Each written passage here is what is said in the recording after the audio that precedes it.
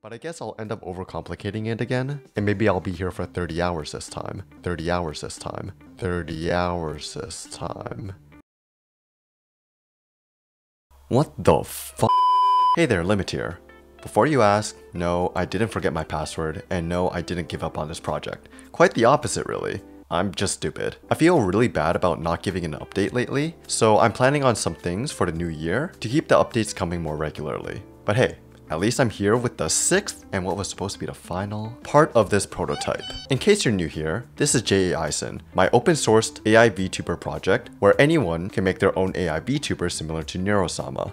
In previous videos, we made the AI VTuber, but what's left is to prepare it for streaming, which involves being able to control it on the fly. That's where this video comes in. We've got to make a website which connects to this project and does a bunch of cool stuff for us.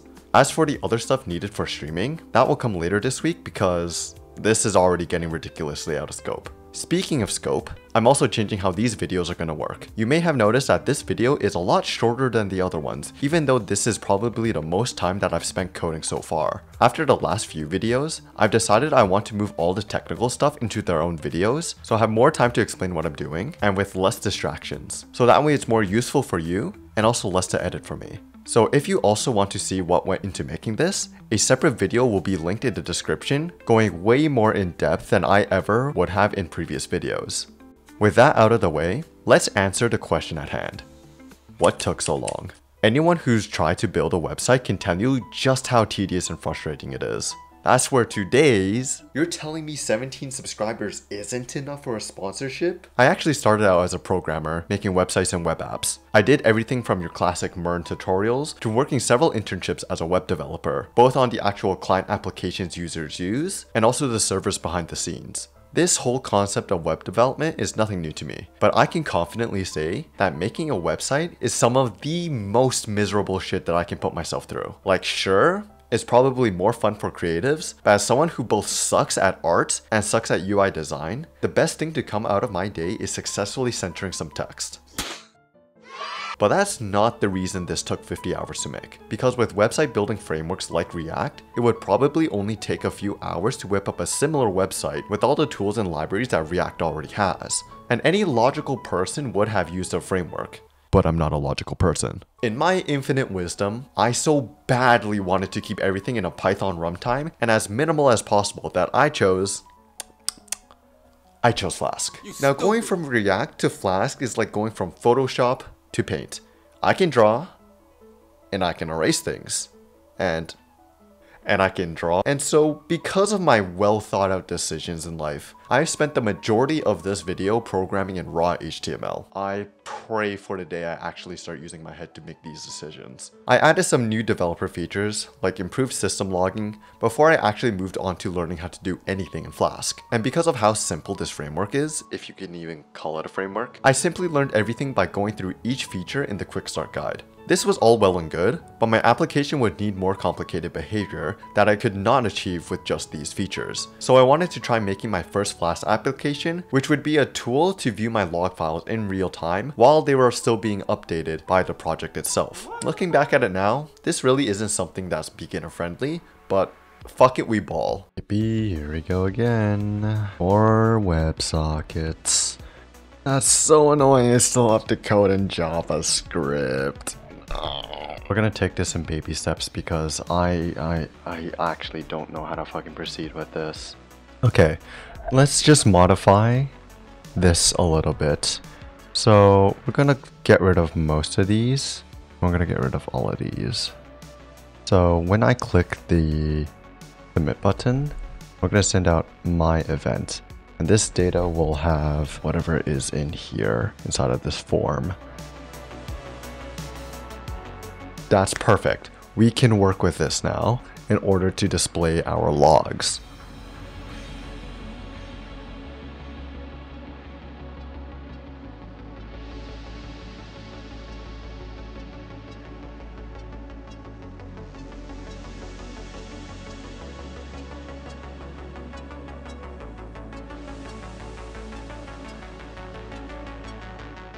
Gotta love front-end development. So do test, this works. If I do test, there's no such file. Perfect. So we can pass in the folder, the file, and the interval in which it refreshes these logs. Every time we get a new update to this, we see it immediately changes over here.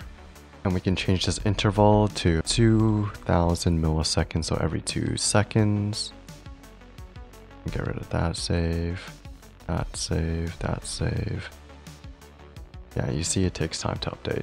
I eventually got it with the help of the internet, and now I'm confident we can do everything we need for the final application. Now all I need to do is to go from this to my final application.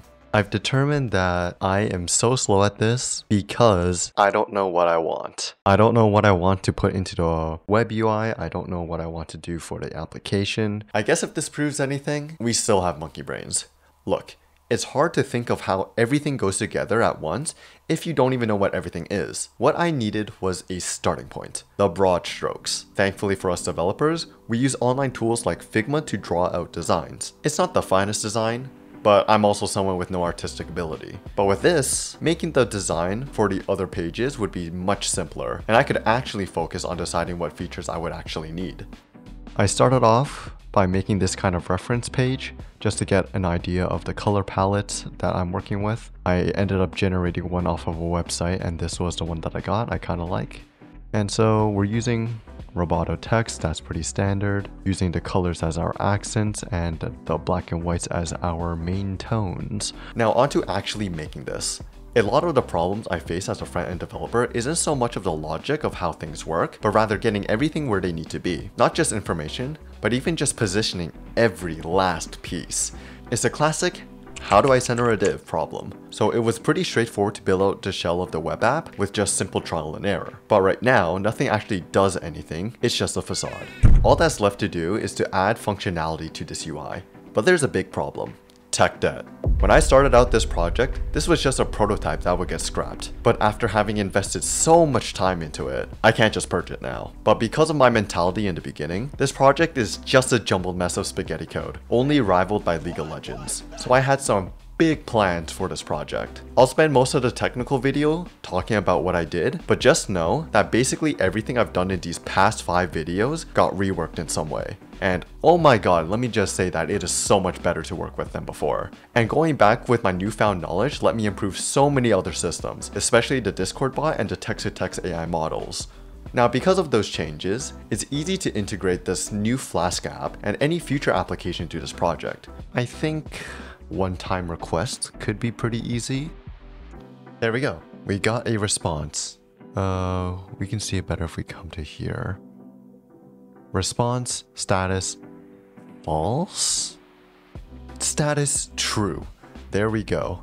So, we've successfully sent our one-time request over to J.A.I.son, and it is stored inside of our context now. That's the general gist of what we're going to be doing. We're just adding a new function to J.A.I.son, adding a new endpoint to our API, connecting the two, and then making functionality for it inside of our front end. That's what I'm going to be doing for the next god knows how long. Pretty much everything else is the same cycle, but with so many features, this took several days on top of my already busy work schedule. These last few components are the complicated ones that made me build a real-time log monitoring project in the first place. Again, I talked about this in the technical video, but once I figured out how this technology works, it was pretty hassle-free. So, here's the final web UI and all its features.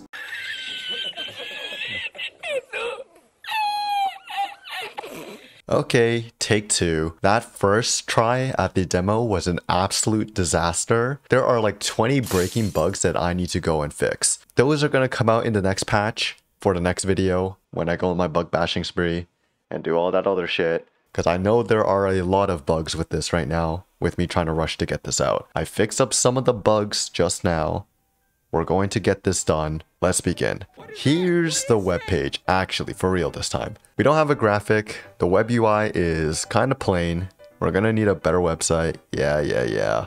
So we're going to start off by checking out the assets page. Now this assets page is like the bread and butter of everything. We have audio outputs over here, so we can output to the virtual audio cable as well as to our headphones. So we no longer need to make use of voice meter in order to perform our multiplexing like we did before. Actually, I'll first show it in the web UI, and then I'll show it in VTube Studio. Let's go to Discord. Let's have him join the channel. Let's ask it to give us a response. Can you give me a medium length response? Hey, on the medium response, gotcha.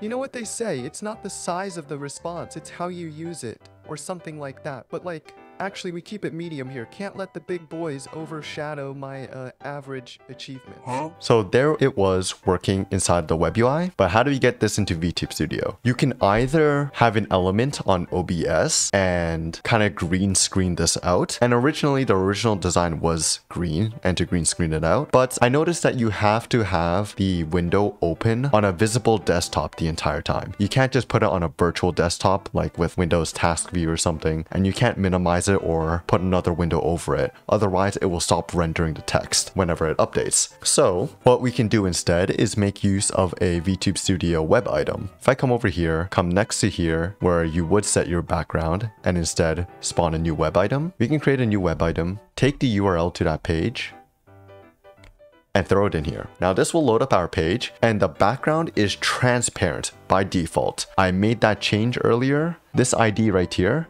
this is basically a transparent background. I can now scroll this up. I'm not gonna rotate it because I fucking hate it when it's rotated. We're just gonna scale this up and we're gonna lock it. And we're gonna come to settings, see how big it is. Okay, sure. We're going to increase the Y a little bit. Sure, that's good enough. We're gonna crop off the top until we no longer see those top elements. And that's good. Now, we can ask it to give us another response. I'm also going to give it back its voice cable. And because we're not using voice meter, we don't need to do any restarting or any bullshit like that. So now, let me just turn on the virtual capture device. I can go back to Discord, unmute, and ask for another response. Can you give me another similar response? Hey, back on the medium response grind, I see. Can't let the little ones down, huh? I got you, don't worry. Just gotta keep it average over here. Can't let anyone know I'm packing big comments in my code. Sure. So subtitler's working. Audio is coming from my browser. You can see that it's actually muted. So that's it for the assets page. That's pretty cool. Let's come over to configs now and showcase this. You'll also notice that we also got a notification on the side. That's just to help us give feedback for when we press buttons and stuff. And so here we have, this is actually the configuration that we have inside of this config file. And so I'm going to make a copy of this and we're going to call this test. We're going to rename, I don't know, Nova to Novi, right? For our text-to-speech generation voice. First, let's reload the page and we now have test JSON here. I'm going to load this and we got that. Now, if I come over to text generation, we'll see we have the voice Navi versus if I were using limit default, it would be Nova. Now we can make this change to be Navi, I don't fucking know. And we'll save this to test.json. There was a problem with that, but you see that there was actually an update inside of our test.json file. And I can even save this to a different file like test2.json. It'll still say it failed, but actually it was fine. So that's all good. We can come over to controls. The prompter allows us to edit and load in different prompt files. So we can make use of an example prompt and load it. I don't know what's with this, but that's exactly what we have over here. When I ask the AI to do something, it will make use of this prompt. So if I say your name is, and then this is the variable name, which we have configured inside of configs. This will be J.A.I.son. I'm going to change this to say, and you are my butler. You must always address me by my lord. We're going to do that and we're going to save this to test.txt. Save as, save the prompt file. We now have this inside of test.txt. J.A.I.son will now make use of this prompt, or I can switch it back to its default. So let's use the test one that we made. You've been slacking off on your duties lately.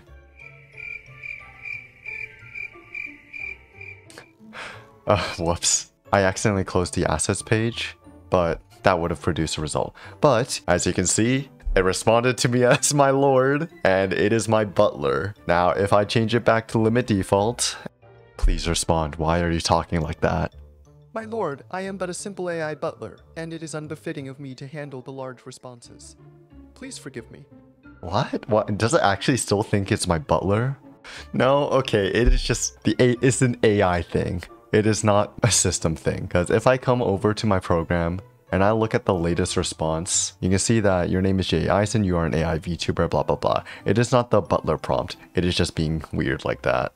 So the prompter works for changing out the prompt on the fly, so you can tell it to give an outro, to give an intro, to play certain characters, blah blah blah. You can also update the context here, so you can include or exclude parts of the context, but currently this doesn't really do anything because we only really have the one context. We can also do one-time request, stop performing the butler act. I'm gonna send this. Now our one-time request has been queued. Whoops, looks like we got another fucking bug.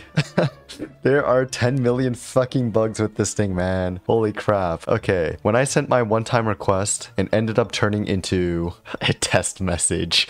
I think I forgot to implement that. But if I check out the previous ones, there is no request, which means we did get a request. I just didn't parse it correctly. One-time requester theoretically would work. Name replacer. This name replacer basically just replaces names. Instead of limit, we're gonna call me to my limit. I'm gonna save that. What the fuck? Why are there so many problems? I literally tested these.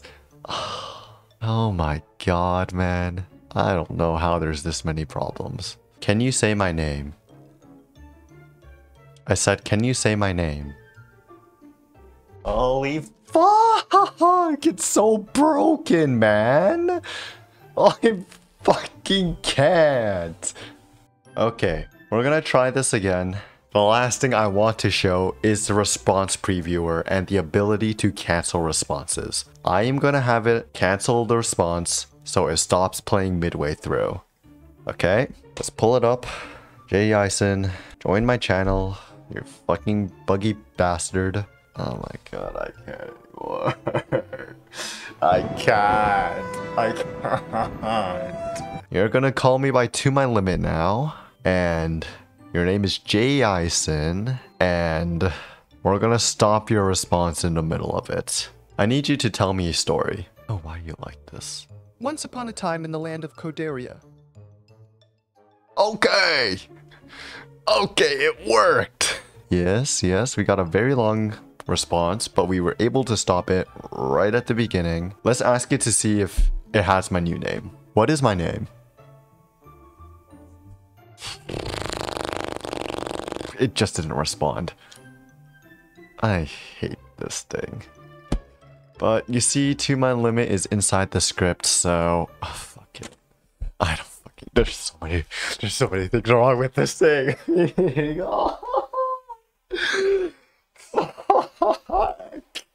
So yeah, this was my super simple overview of the last 50 hours of this project. There weren't so many big problems as there were in previous videos, but just a lot of little problems and tinkering that's natural for web development. Most of the time was spent actually going through over 3,000 lines of code, but I think there was a lot of interesting technical design points to it. A lot has changed from the previous videos, and like I said, a deep dive into it will be in the description. And remember that this actually isn't the end for this prototype. I'm going to be going on a bug bashing spree and implement some final features I'll need before the new year. Then we'll have a video for that to conclude this prototype, and I'll give you my plans for the future. Anyways, as always, link to the code will be in the description. Like and subscribe to get the word out there. Leave a comment with things that I can improve on. I'll get up and out of your way now.